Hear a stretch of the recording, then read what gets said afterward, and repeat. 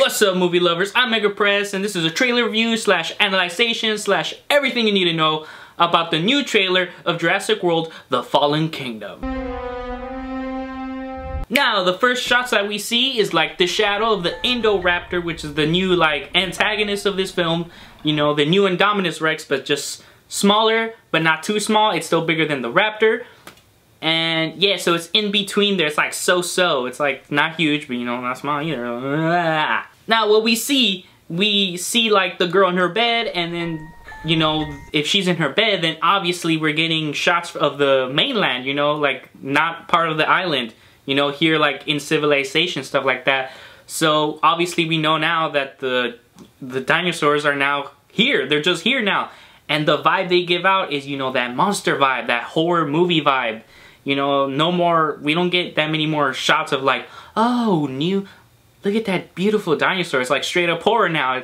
And then it does that little click thingy, you know, to give it more suspense. And I was like, that's a throwback to the original Jurassic Park, you know, where the raptors, you know, they were like tapping, you know, to communicate with each other, like, yo, go find them.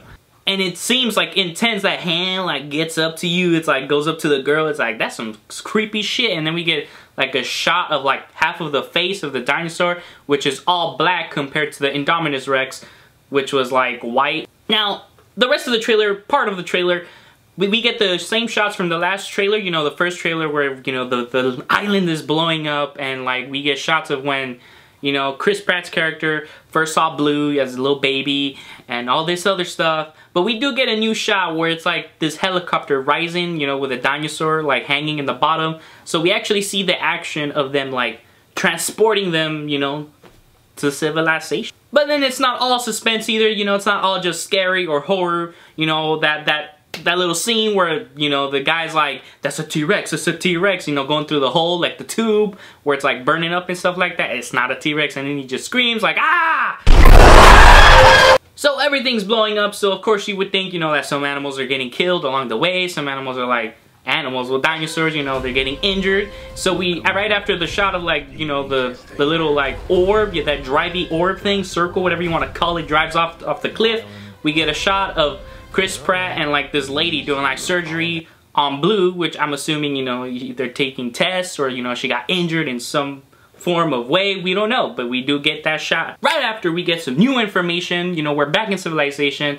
We get a scene with the girl again, but this time the girl's with, you know, Chris Pratt's character Owen and Blair, the chick, and they seem like they're hiding out. You know, there's like some politics going on, like about the dinosaurs, I guess, and you know, they're like that's a new dinosaur, like they're like, what is that? And the girl's like, they made it. So the Indoraptor, of course, I'm assuming it's Indoraptor, the new dinosaur, modified dinosaur that they're talking about.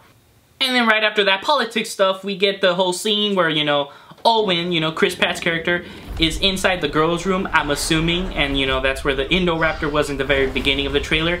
And now we also see that Blue is also with them, you know, the Velociraptor's with them.